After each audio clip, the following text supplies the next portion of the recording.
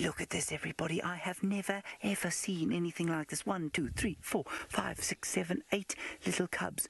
Now, I just need to find out, are we live on Facebook? I just don't want to do the introduction too many times. Look at this. Hello everybody who's just joined us on whatever platform you happen to be on. We've just come across the Black Rock Pride here.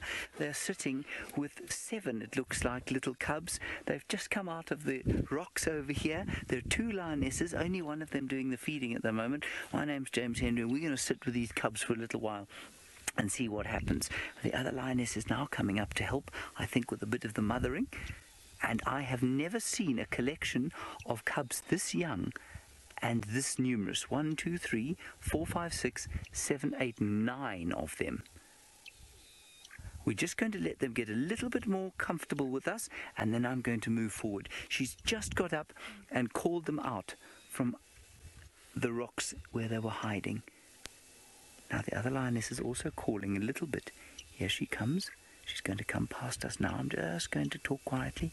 Both lionesses obviously lactating. Both lionesses obviously hungry. Look at this little reunion that's going to take place between mother and child here.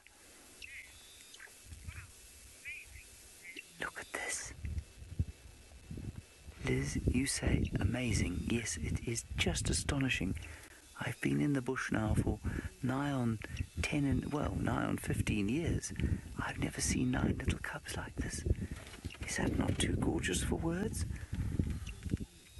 Please send us your questions or comments like Liz was doing. You can do it in the comments section of whatever platform you're using. Folks, shall I just try and move around a bit there? Robin, I'm afraid I missed your question. I'm just going to nip around here. This is just absolutely astounding.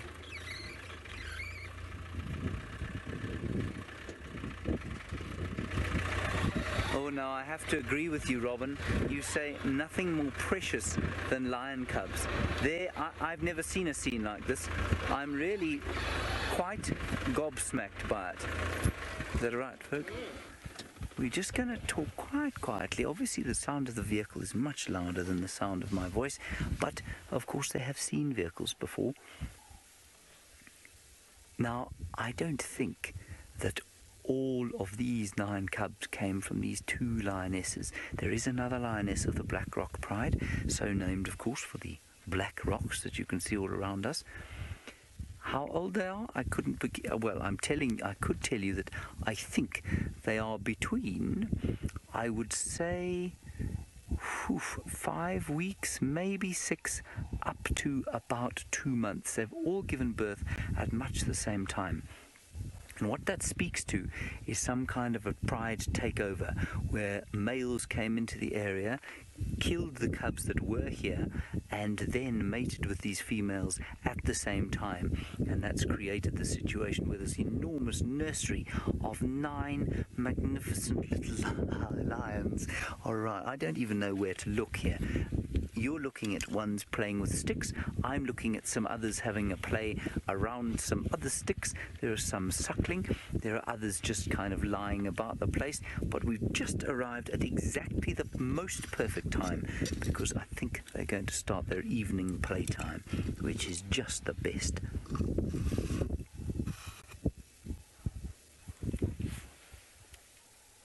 No, this is just too magnificent. Now, in case you're wondering, we are in the Masai Mara in, of course, Kenya, southwest Kenya. And the important thing to note here is that I'm not sure these lionesses have given birth quite at the right time. Obviously, they can't control that. But the mass of the wildebeest migration has moved to the south. There is one biggish herd quite a long way to the north of us, and so these lionesses, while not certainly they're not bereft of opportunities for prey, what they're going to do is just struggle a little bit more than they would have when the migration herds were here. But these cubs all look very healthy and very happy. Why wouldn't they? They live in one of the world's most beautiful places.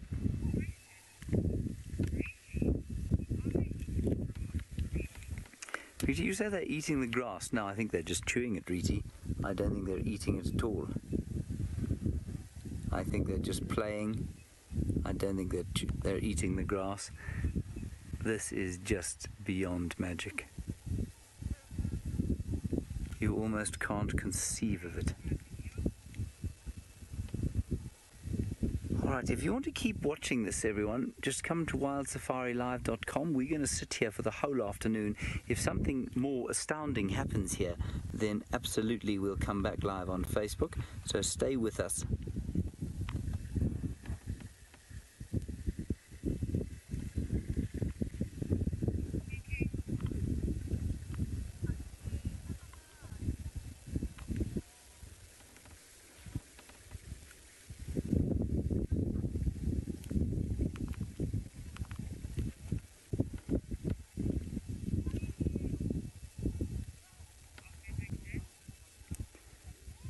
Are we still on air with the normal safari group, our loyal friends and followers? There you are. Hello everybody, still with us. Is this not very special indeed?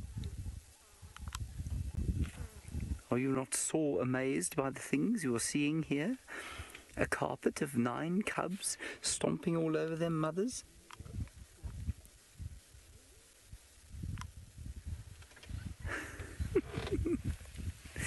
And, well, obviously one of them, I think, is an aunt, unless, yeah, I mean, look, it's highly unlikely that one gave birth to 5 and one gave birth to 4.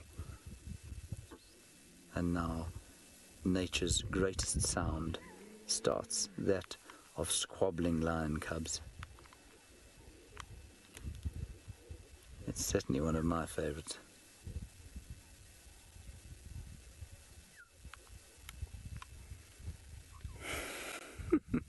You know, I haven't had an experience like this. Well, I've never had an experience of 9 little lion cubs like this. But my last cub experience that vaguely approached this was when the Nkuhumas, it must have been 18 months ago, produced those 3 what I referred to as teddies.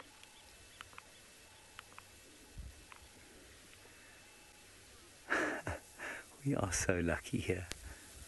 Brent mentioned them. He said, look, go and have a look. I'm not, you know, he was pretty confident that we'd find them, but I didn't know. I've never been into this area, and here they are. Just so special. Now, to see 9 little lion cubs like this is the same. More than 4 weeks apart from more unusual, and to have them almost completely to ourselves is utterly spectacularly privileged. Alrighty, we're going to hand you back over to Djuma now. Apparently Hosana is stalking one of his most favorite meals in the world. I'm assuming we still have about 12 seconds to go until we get there. And so I hope that Hosana, while we wait with these cubs, catches his monitor lizard.